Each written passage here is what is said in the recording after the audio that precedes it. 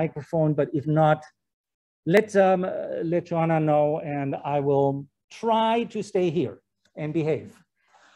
I'm really happy to be here. It's been a great 3 days already in Portugal, and I met a lot of really exciting students and professors and staff. And the one thing that I actually want to start with is by saying that this country is probably the only one that I've visited, and I've visited many, where so far I have not met anyone who complains about anything. I find that remarkable. So it seems that you are a very happy and content people, and congratulations on that. But I think what does unite us is our shared fear of the future when it comes to the future of planet Earth. Right? We all know about climate change, and in the context of that, I want to give this talk. Frame it in that context, and then propose one of many solutions that we need. That said, I sometimes tend to drift away into storytelling. I sometimes react to questions from the audience that hopefully you will have plentiful, and don't stop until the very end. If you are like me, usually after a 45-minute talk, if I hadn't taken notes, I forgot what I wanted to ask. So feel free to interrupt me at any time with questions or comments or other disagreements. Right? I'm not claiming that I'm always right with what I'm going to say. I propose viewpoints at times. So by all means, this should be a dialogue. And it's a dialogue that should be driven by how can we help address climate change effects through opportunities to create new industries that can generate a lot of revenue. I'm proposing trillions of dollars, and thereby also creating a lot of jobs that are, of course, needed. So let's jump into that with that in mind, and talk about how CO2, which is a problem, as we all understand, can actually become a good opportunity. And I will introduce to you how I think about products we can make from CO2 in 2 different tracks, different types of products, and their role in climate change mitigation. And very critical, as always, when you think about new technologies, what we come up with in a research laboratory might not necessarily work in the real world. How do we decide early on what makes sense and what does not is something that we spend a lot of time in my own research group and with colleagues actually around the world.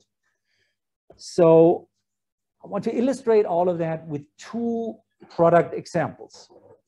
And that is construction materials, in particular concrete, and then jet fuel.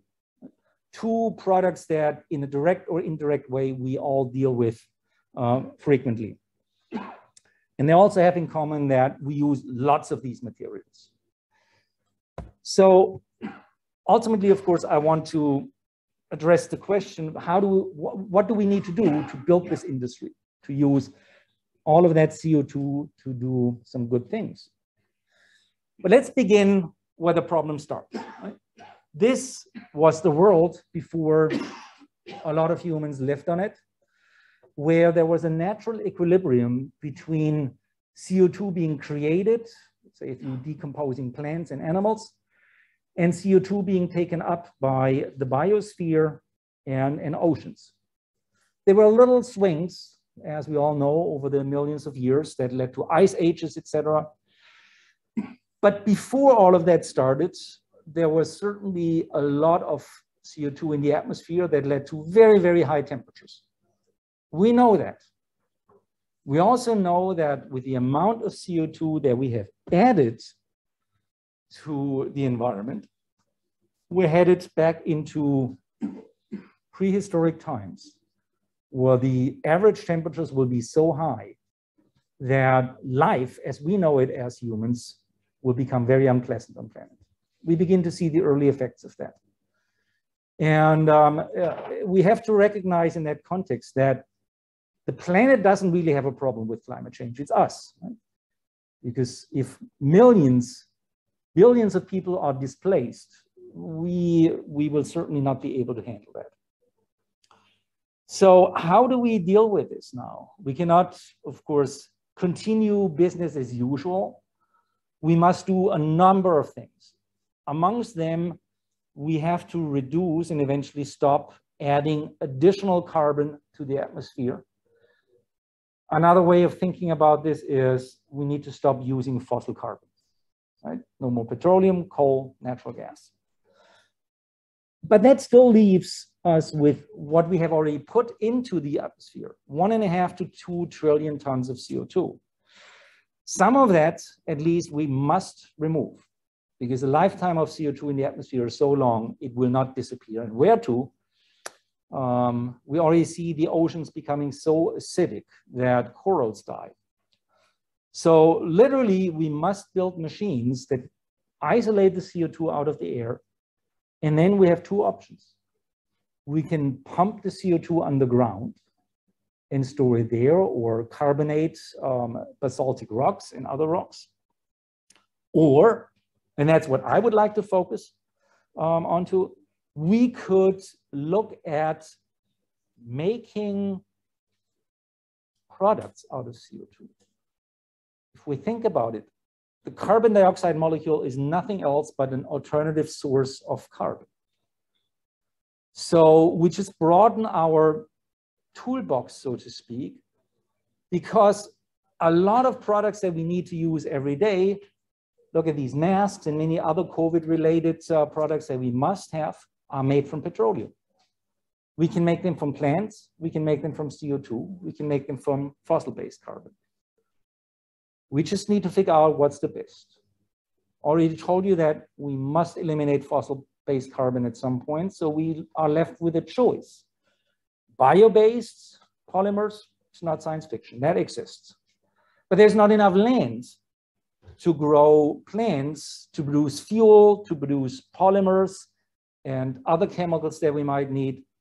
So we are left with looking at what can we make with the CO2 molecule and how. There are a lot of questions, of course, and part of this talk is dedicated to addressing those. But you all have seen lots of those types of curves that if we don't act, it just gets hot. And bringing that curve down requires more than just stopping to use fossil fuel. Right? And this number, up to 2 trillion tons, that's a lot of CO2. We've only spent 200 years or so to put this into the atmosphere. But the really frightening part of that is we only have about 1/10 of that time to remove it. If we don't, we literally do not stand much of a chance to keep the temperature increase here over pre-industrial levels to below 2 degrees. That's a somewhat critical number, and we need to act fast. Yes. Could you minimize the speakers panel there? Absolutely. Thank you so much. My pleasure. So the point of this slide is to show that the later and the slower we begin, the more delayed we have an impact on the temperature increase. And that is substantially critical. Right? So time is of the essence. It's 2022. Look at the time scale that is shown here. This is, by the way, from the latest IPCC assessment report.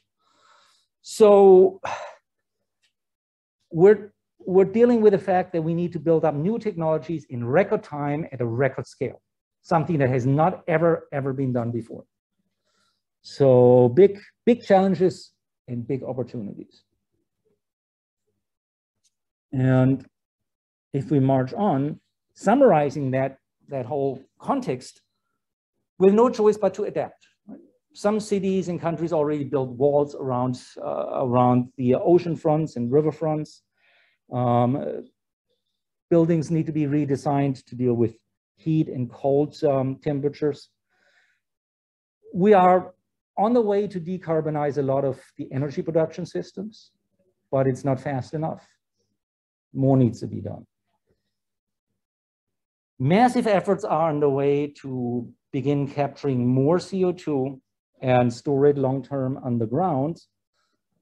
Again, today's talk is focusing on putting that CO2 to use and make products that we need anyway. That makes the challenge easier to shoulder, because if we look at capture and storage, it costs a lot of money that we all as taxpayers have to pay. Right? So it's a waste disposal process. Whereas here, yeah, it's still not free, but at least we make something that we need anyway, okay? So that offsets some of the expenses. And if we, again, more eye candy than not, if you look at, oh, this resolution is poor. So I've taken a chart out of this AR Assessment Report 6 that shows different technologies and their impact on CO2 reductions by 2030 and how much they cost. The bars here show the width of the bar shows how much CO2 actually can be addressed through that particular process. The color shows how expensive it will be per ton of CO2. You want this bar to be long and blue. CO2 utilization is short and dark red. So low impact, super expensive. Anybody in their right mind would now say, maybe we shouldn't do that. Right? The optimist in me says, that's an opportunity. If we can make it bigger and cheaper, that's the thing. And keep in mind, we still need a solution for carbon-based products. Life on Earth is carbon-based. So summarizing that somewhat differently is thinking about 2 time and 2 magnitude scales. We have a lot of legacy CO2 in the atmosphere that must be removed quickly, and most of it sadly has to be stored underground. But beyond that, we have processes that just cannot be decarbonized. There will always be CO2 emissions, but we need to get to a net zero world. How do we do this? Well, here is CO2 utilization as a good solution, because that allows us to take care of that inevitable portion of emissions. And what actually can we make out of CO2? I will focus only on 2 products in describing how they're being made. But let me summarize that we actually have a lot of opportunities to cover a broad spectrum of products. This is the result of a market study that we have done 6 years ago. An updated version is about ready to be published in the next month. But for now, let's just focus on what we actually can make. Leading this chart are construction materials, concrete and aggregates, gravel, sand, stuff that we use to build roads, etc. For those products, carbon actually is a new element. Those are traditionally not made with carbon. Whereas fuels, chemicals, carbon fiber, polymers are traditionally already made with carbon, but that carbon is usually just fossil-based. And then in agriculture, I mean, we make a lot of urea and other fertilizers where CO2 is an ingredient. But until not too long ago, producing proteins and carbohydrates from CO2 was new. So we can now already make animal feed from CO2. And companies are already working on making food for humans from CO2. Now, that range of topics, that range of products is really like a menu to choose from. What should I engage in? How should I decide what to do and what's best for the environment, what's best for me as an investor, what's best for me as a government. I mean, various different questions. And then where does it make sense? Should I build these factories here? Should I build them in the north? Should I build them in the ocean? So I want to begin addressing some of those questions. And here is where I would like to introduce these two tracks. And I label as track 1 materials, those materials that keep the CO2 integrated for more than 100 years. I will show you how this works for concrete, because there we turn the CO2 into rocks. Okay? And therefore we can consider this to be a permanent solution. Some polymers live for hundreds of years. Carbon fiber can be considered essentially an indestructible material. Why is this important in that context? Because once I made the material, the CO2 is permanently removed from the atmosphere. So it is equivalent to me collecting it and pumping it underground, except that now I also have a product, like a house, that I built with a concrete that actually is useful. And then track 2 materials are materials that decompose or get used up by, let's say, combustion, and release CO2 in less than 100 years. That is roughly a time frame where it is no longer really significant in terms of reducing the average CO2 concentration in the atmosphere. And therefore, the climate impact and the economic value being given by both, but in a different way. Both categories or both tracks make money, but track 1 permanently removes CO2, track 2 only recycles it, okay? So there we avoid the emission of fossil carbon. That's a win. And just relabeling that graph here one more time with some typos. So with all that selection and all that work, am I now saying that if I use CO2 to make a product, it's better for the environment than if I do not do it? I think you can almost guess what my answer will be. Otherwise, this would not be an interesting topic for a few slides. So we really need to spend a lot of time and effort to carefully analyze what's called in a life cycle assessment, how much CO2 actually is really being used, how much CO2 is actually being released, where does the energy come from that I use for this process, and so forth. These are pivotal questions, not only for researchers, but also for governments, for investors. And there has been a lot of confusion over the last decade about CO2-based products, because the messaging that was created was, you should do it, you should not do it, you should never do it, maybe you should do it. I mean, anybody in their right mind would say, I'll stay away from this. This makes no sense. So we spend a lot of time on defining guidelines and rules to help us make these assessments. And indeed, we show here in an example that we've published that from 99 different ways in how people have used carbon dioxide to make concrete, more than half is actually worse for the environment than making regular concrete. So that's really, really important to you to know early on. And I cannot stress enough early. With this community resource, a website where we provide a lot of tutorials, tools, spreadsheets, and guidance in how to do these assessments, we've built a global community that uses the same metrics to do these assessments, so that researchers have the ability early on to define, does my technology potentially make sense or not? Now, early on in the laboratories that I've seen this morning, will all appreciate this. Early on, you know very little about your process. You don't have good data on efficiencies or conversion rates, etc. So these assessments at best can be estimates. But that's helpful, not only in terms of absolute CO2 footprint, but you understand what are the most critical steps.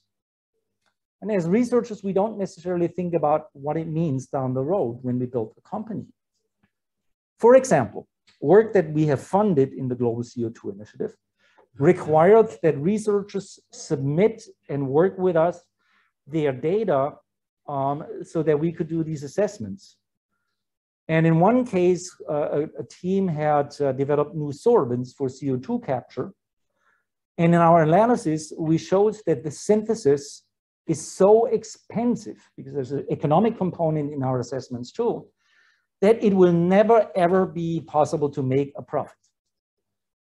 And we put a point to them and said, look, either you find a different solution for this, or we stop funding you.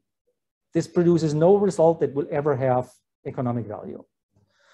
So we helped identify for them that the solvent they use to wash out reagents was the most expensive component. They used highest purity toluene, which in the laboratory is, of course, perfect. You must do this.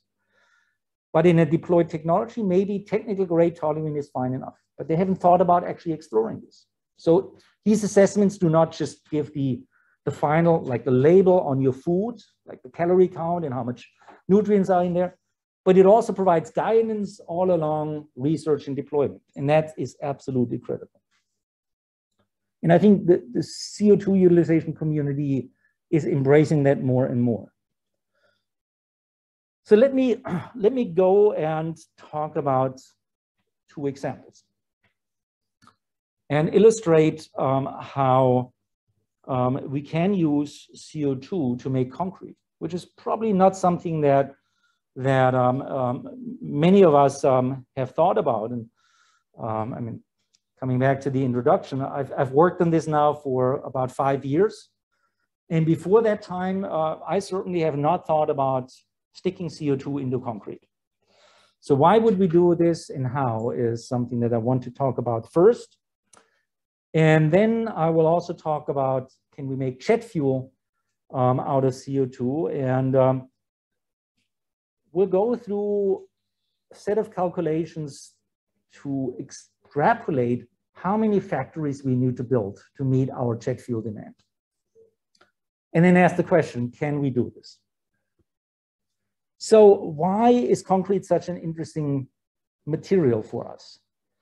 Well, remember, it's a track 1 material, so it can help us remove CO2 permanently. Secondly, the built environment, houses, bridges, roads, etc., are responsible for roughly 40 to 50% of CO2 emissions and energy use worldwide. So anything we can do here to reduce that CO2 footprint is a win.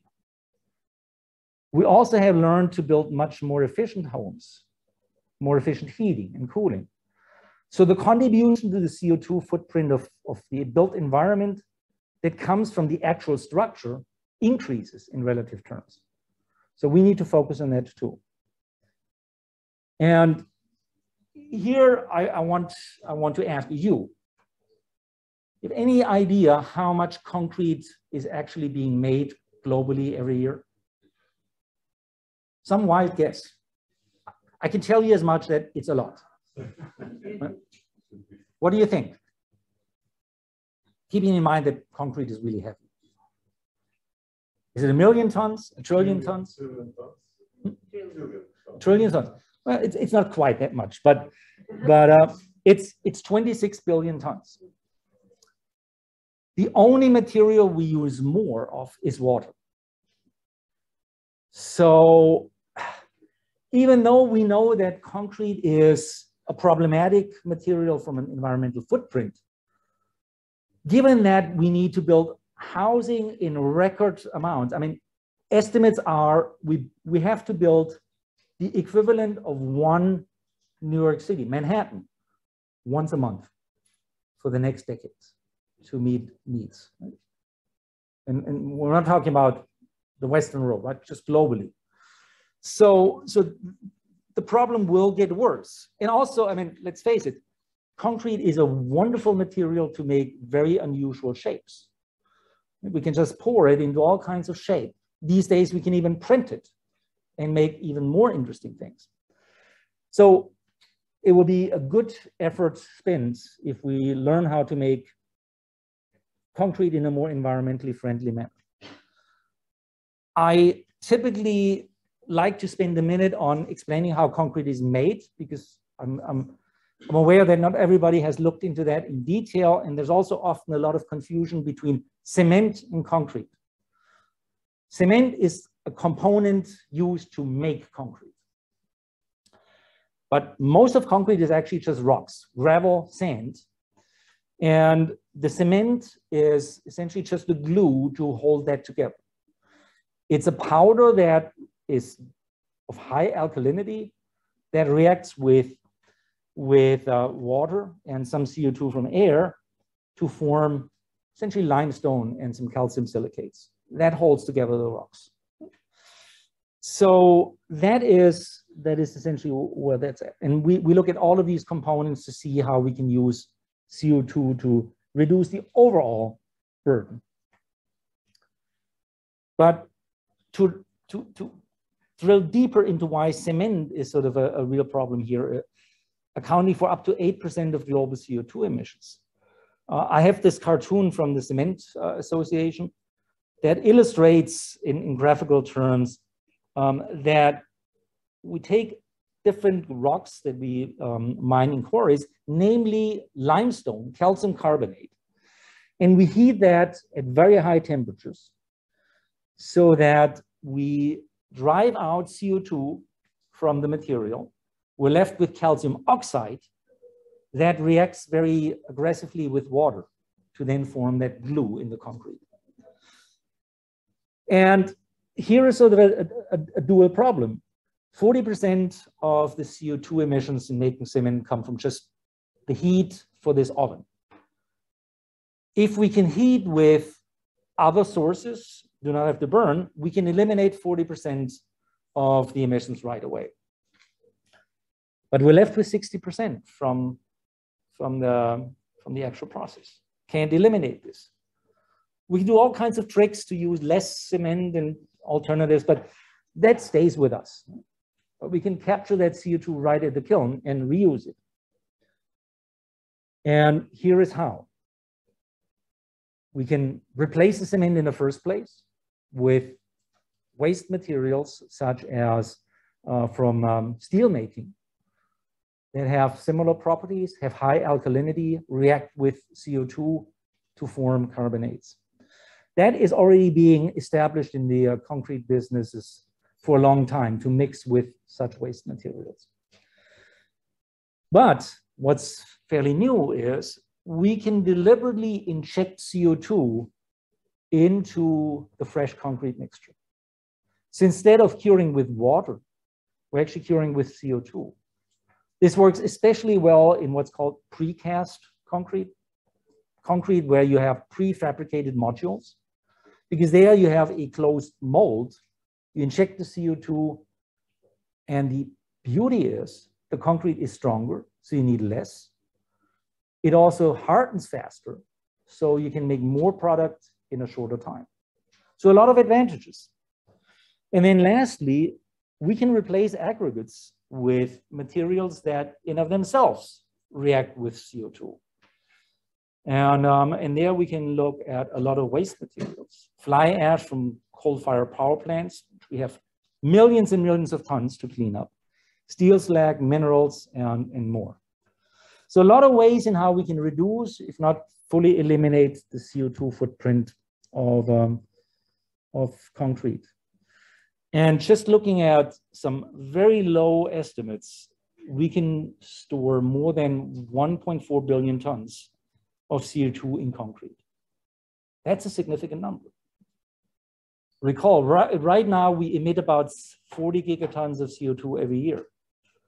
If we decarbonize our energy system, much less remains, and that alone will have a significant impact on how we can balance and reach net zero carbon.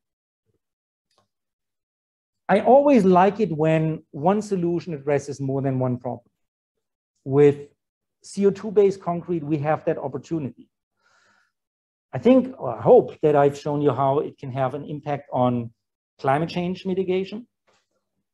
We know that some of the CO2-based concrete materials are better than regular concrete. And that actually helps because we all know of crumbling infrastructure, right? Broken roads and houses that have cracks. We can fix that. And we also know that if there's anything we can do to help the construction industry build faster and cheaper, that is direly needed. In the United States alone, between now and 2050, we need new houses for 70 million people. How do we build that many houses in such a short time? Globally, there's an incredible shortage of workers in the construction industry. It's part of the reason we don't have enough houses. Nobody's there to build them. So this is one field where automation, robots that 3D print houses actually will not eliminate jobs, rather the opposite will be true. So it's a really fascinating opportunity what CO2 enables here. And then, of course, another big opportunity for CO2 is if we could make jet fuel out of it. And there's a whole broader conversation that we may want to have about this. But let's, for the sake of this discussion, start with regular current jet fuel is made from petroleum that if I burn it will release CO2 as a new addition to the atmosphere. We started this conversation by saying, we don't want this. So what if I start by saying, let's make this from CO2, because after all, it's just the reversal of the combustion equation. Right? I combine CO2 with water and lots of energy to make fuel and oxygen. Lots of energy meaning 4 times as much as is being released when I burn the fuel. So from an energy point of view, highly problematic. Can we fly planes with electric propulsion? Short distances, not long distances. Can we fly them with hydrogen? Not for a very, very long time. What do we do in the meantime? Maybe that's the solution. If we have enough carbon-free electricity. Because then, as we burn that fuel, CO2 is being released, we capture it again, and it can be net zero, ultimately. But let's just admit that CO2 is a problem because it's of such low internal energy. We've taken it all out when we use the hydrocarbons where it mostly comes from. So anything useful to do other than mineralizing it to carbonates requires a lot of energy, but it still can be a significant source of carbon if we rethink how we think about energy. Of course, we want to use as little as possible. That will not change. But it's more critical these days to avoid CO2 emissions. So another pitch for a massive scale up of carbon-free energy. So what I'm looking at is something in the distant future, something to work towards. Let's go back to that jet fuel. Another big number. In 2019, the last year with sort of full travel schedule before COVID-19 hit us, the global jet fuel consumption was 287 million tons.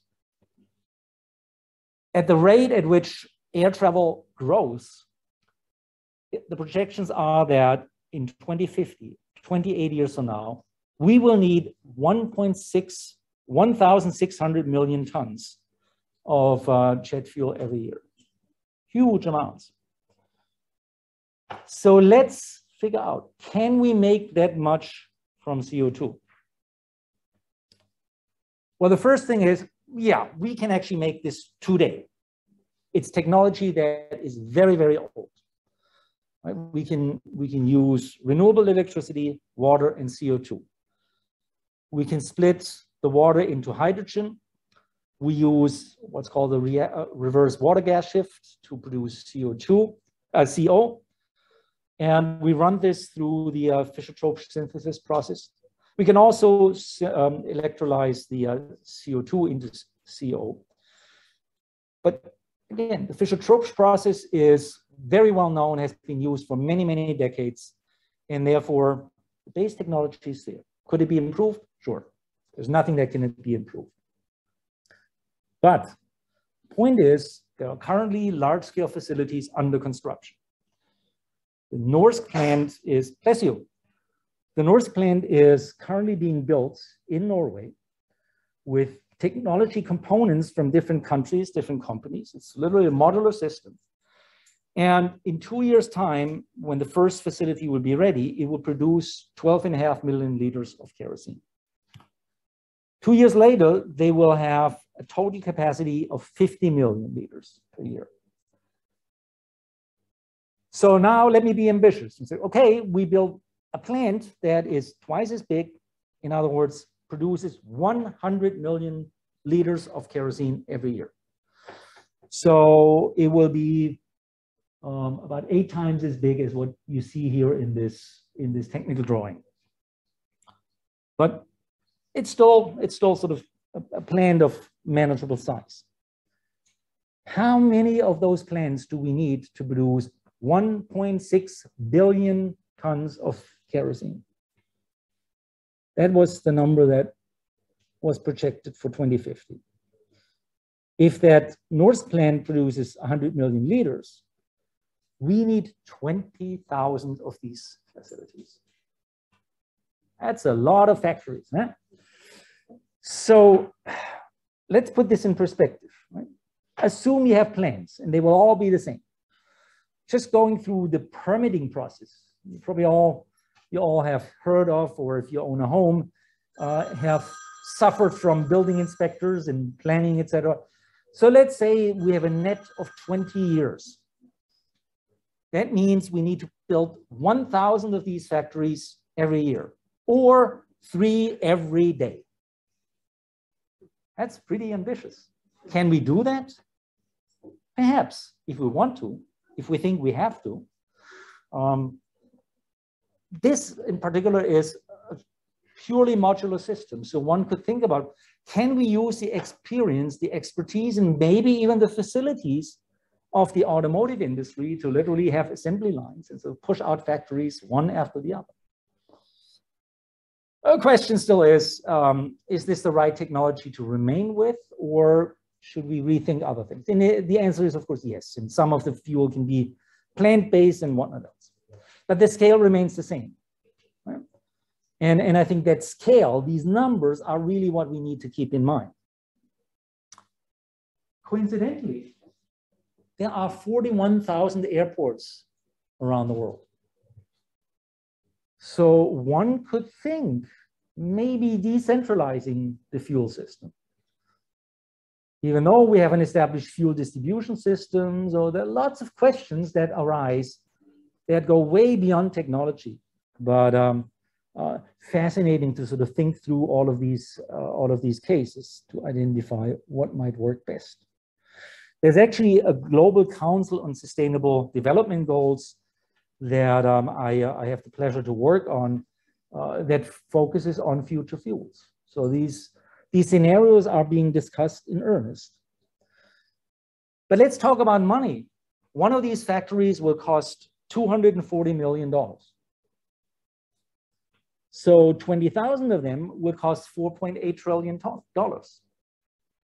That's a lot of money, even if we divide it by 28 years.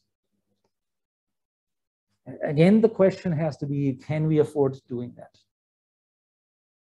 Is that an amount that shocks us? Yeah, of course. I mean, if we look at our own personal checking accounts, you know, there's so many orders of magnitude that we don't really deal with numbers that big. Let's look at a comparison. Let me ask you, how much money do we use every year to subsidize fossil fuels? $5.9 trillion. Now, that's a number that the International Monetary Fund publishes. Some of that is sort of a fictitious subsidy because we don't account for the negative effects of fossil fuel use. But there are actually real subsidies, money, tax money that is being spent to subsidize the cost of gasoline, etc. So all big numbers, all daunting, and especially daunting because we have so little time. But especially in light of that so little time, it's good to see that there are so many entities that commit to net zero carbon emissions, countries, companies, and individuals for that matter. There are a lot of partnerships that you see announced every day. And there is a whole new market emerging that deals with carbon offsets, where companies manage to decarbonize most of their operation, but there is a residual for which they actually need to pay somebody else to remove CO2 and demonstrate that. I think that's a topic that is super important, but goes beyond this talk and the time that I've allocated, even though I haven't even asked how long I'm allowed to speak. But I think we typically stay within the hour or? 1 hour. Yeah, okay. So in that context, if we make CO2 into concrete, that is an opportunity to sell an offset. That is demonstrable, that is quantifiable, and therefore really a very good opportunity. But then the whole thing comes up, who claims credits? Who pays taxes, if there are any taxes on CO2? Who tracks and certifies and reports? It's a whole mess that one could imagine. We need a global accounting system. How do you build this up?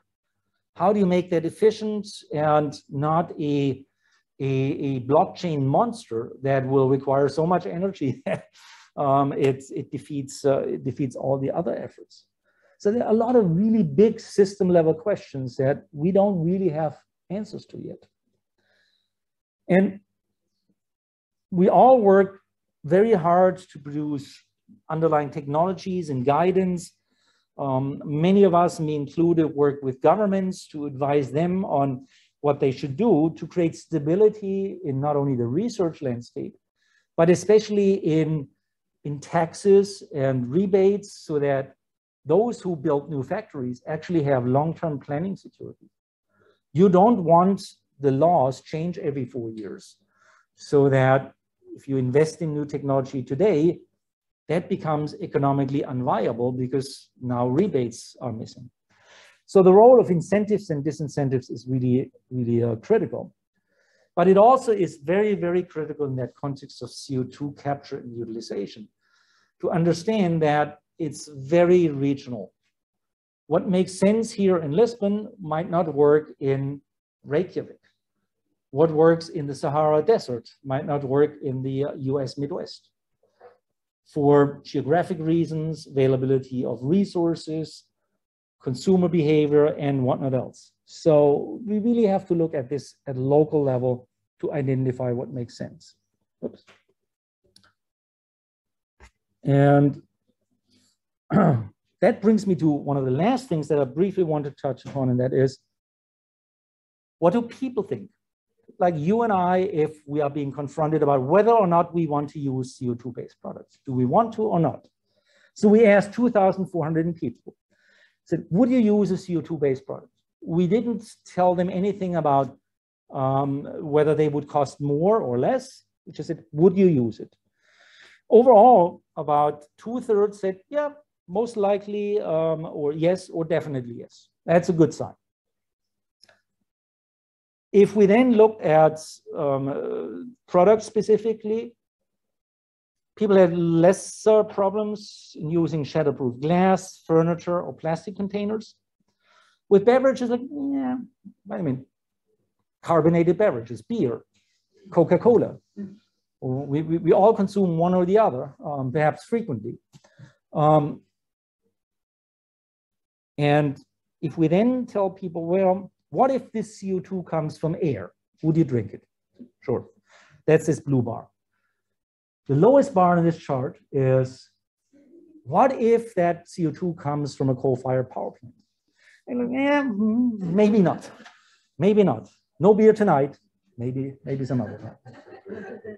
Would you know that combustion, even of diesel fuel, is very often a source that beverage companies use for CO2 if locally none is available? Consumers just don't know about it. But that tells us a lesson. Before we go out and build 20,000 factories to make fuel out of a molecule that people are not really familiar with, let's ask them. Let's understand what people are expecting and address those questions before we actually go into full gear. Hugely important. So overall, I think we all understand that a lot needs to be done to address climate change. I also want you to not walk away with thinking that CO2 utilization solves all of our problems. No. There's much more that needs to be done. But CO2 utilization is one of many important and necessary tools. Let's not forget that while these track 1 materials, such as concrete and aggregates, can help permanently remove CO2, especially the track 2 materials are the ones that give us continued access to carbon-based products that we must have. Soap, polymers, and many more things. So it's one path to ensure access to these essential products. Again, it's a reminder, plants cannot be the sole source of carbon for us in the future. There are just not going to be enough of them. So overall, I'm actually very optimistic. This is Victor Lee, one of my colleagues, and I, in Victor's lab, where he invents very exciting new forms of concrete. And I thank you for your attention, and be happy to address questions, take criticism, and what else you have to throw at me, as long as it's dry.